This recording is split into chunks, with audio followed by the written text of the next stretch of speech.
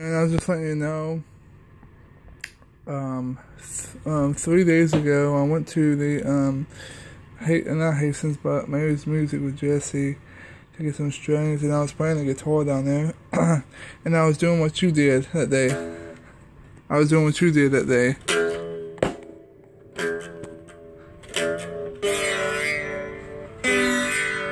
I was doing that to the guitar, and the guy came up to me and he was like, "Dude, you shouldn't be doing that to the guitar."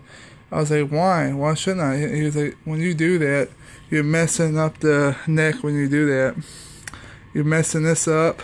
You strip the wood." He says, "Wood ain't that strong on these guitars. You might think they are, but they're not.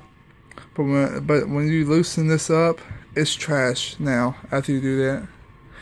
He said this guy he knew back in the day kept doing it, and the whole neck flew back and hit him in the head and killed him, dude.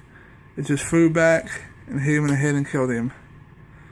So yeah, just letting you know what stuff you shouldn't do and stuff you should do, but I'm not trying to boss you around or anything, but yeah, I just got told about that, dude. And this one guy, I was playing on the porch, he came by and he was listening to me play the guitar.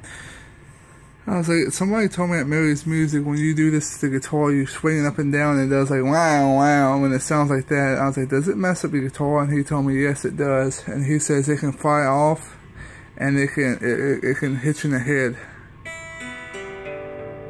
And it messes up your wood. It messes it up. It messes up the tuning. It messes up your nut, the tuning peg, the tuning machines. It messes up the wood. Yeah. It does all that stuff, man. Bye.